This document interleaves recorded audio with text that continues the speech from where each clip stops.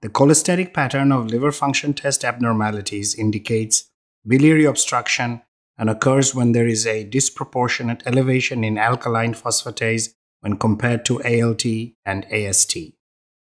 Serum bilirubin may be elevated, and tests for synthetic function such as prothrombin time and albumin may be abnormal.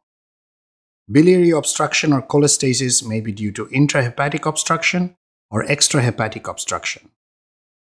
Causes of intrahepatic obstruction include primary sclerosing cholangitis, primary biliary cholangitis, drugs such as steroids or chlorpromazine, toxins, and infiltrative diseases like tuberculosis, sarcoidosis, and lymphoma.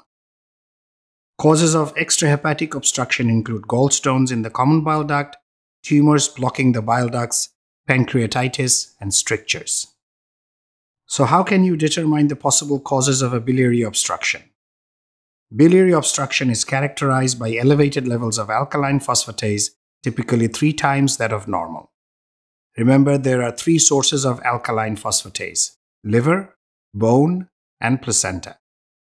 Whenever the source is the liver, gamma-glutamyl transpeptidase levels are also raised. Thus, gamma-glutamyl transpeptidase can be tested if there is a doubt as to whether the source of the raised alkaline phosphatase is the liver.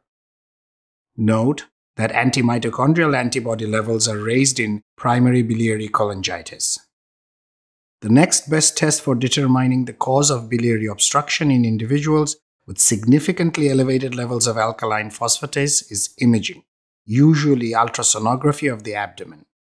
Gallstones in the common bile duct as well as pancreatic lesions are easily diagnosed on ultrasound.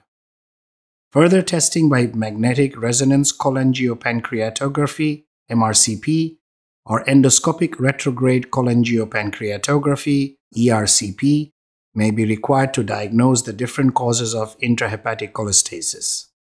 Lastly, liver biopsy may be required if the cause remains undetermined. So I hope you liked this video. Absolutely make sure to check out the course this video was taken from and to register for a free trial account which will give you access to selected chapters of the course.